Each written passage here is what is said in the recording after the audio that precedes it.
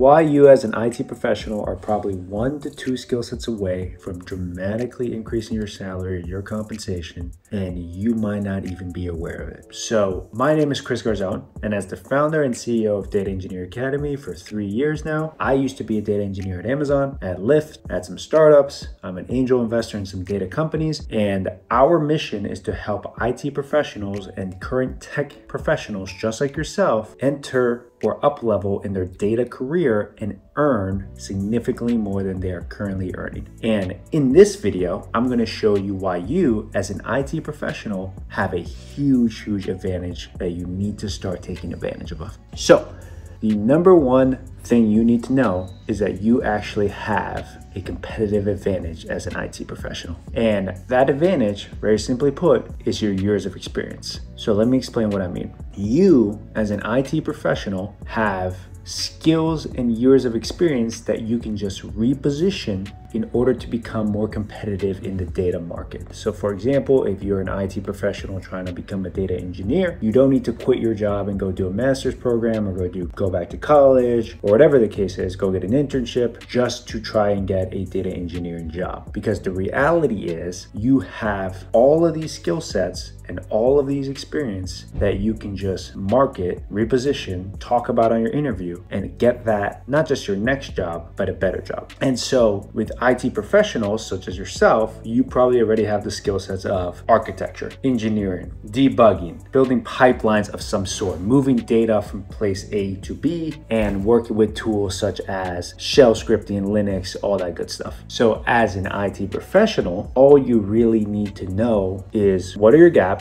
how can you fill them as quickly as possible, and what you can do on the interview to sound like you know what you're talking about. And so for you guys, the IT professional crowd, data engineering is one of those moves that you can do laterally upwards. So what I mean by that is don't just get your next job, get a better job. And in that, you will get a higher paying job instead of waiting at your current company to get promoted. And I see this all the time with IT professionals where there's a lot of self-doubt. It's like, hey, can I really make that move and make that jump? Because for some reason they think that if you didn't start out as a data engineer, didn't start out as a data professional, you're at a disadvantage. But the reality is that as IT professionals, you're at a massive advantage because you have experience and skills that you can leverage. And so we see this all the time where somebody who has 0 years of experience actually goes and gets a data job. And so there's no reason that you as an IT professional should have any self-doubt. This leads me to part number 2, which is that you are most likely one skill away from making a massive jump in your skill gap. And what I mean by that is if you are an IT professional and you already have been working with Java, for example, and have been doing ETL pipelines, then maybe all you need to do is learn SQL. And now you qualify as a data engineer. Maybe you already know SQL and you just haven't worked with any modern tech tools. So you need to go learn AWS. The advantage that IT professionals have is that they get to tap into the 80-20 rule, which is you do 20% of the work for 80% of the benefit. And for you guys, that is typically in the form of like, hey, I just need to learn this one tool and now I've become extremely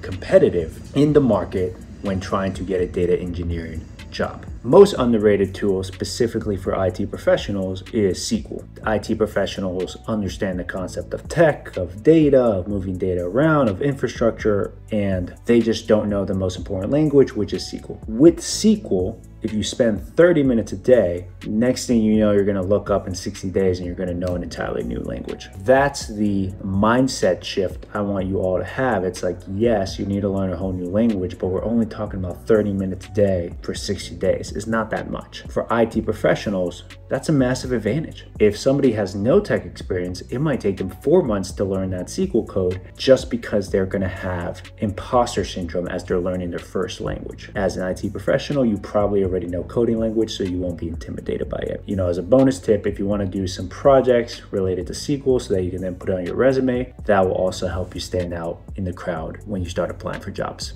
Part 3, we're going to talk about how exactly you can go from that IT professional to a data engineer, and the key is end-to-end projects.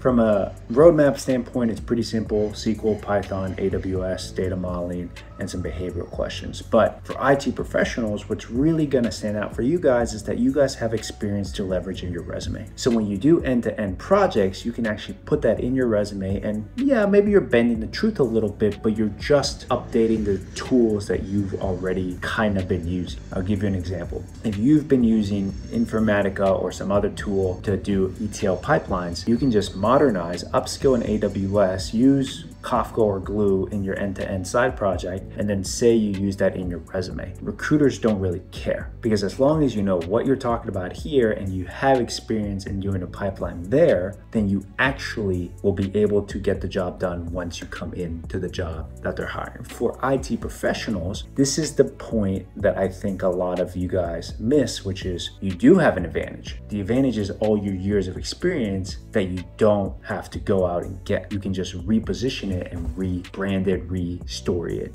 And part 4, the final step, is to just simply start applying. And by the way, biggest hack you can do in your head in order to make your application journey successful is simply changing your expectation. So instead of saying, hey, I'm gonna apply to 10 jobs and maybe get 1 interview, just assume that it's going to take 100 jobs for 1 interview, but it might take 10 interviews to get you a job. And that's okay. You only need 1 job. And yes, that, if you're doing the math in your head, it means you have to do 1,000 applications. The reason I think this is so important is because the biggest thing we see at our academy is people coming to us and saying, hey, I've been thinking about making this change for 2, 3, 4 years. And when we ask them, like, what's been stopping you from doing that? It's literally like, oh, I don't know. It wasn't the right time. Oh, I got busy. I was just starting to dip my toes in the water. But the biggest problem with those statements is that underneath, and maybe you're feeling this right now, it's just the lack of confidence. And that's okay. I think that that lack of confidence comes from this crowd, this engineering crowd, trying to be perfect, trying not to mess up, overthinking in order to take that first step.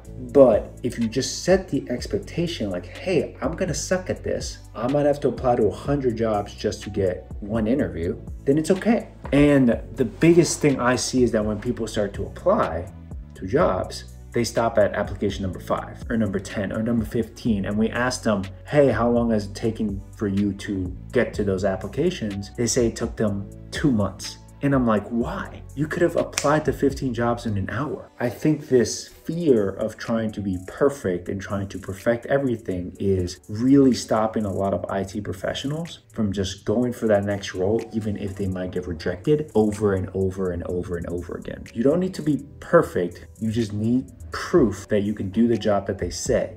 And proof comes from taking action by doing real world projects, learning new skills, because once you do those things, they will give you the confidence will show in the proof. So hopefully that's helpful, but really that 4th step is just to get started. So actionable advice: don't just sit there and stay silent.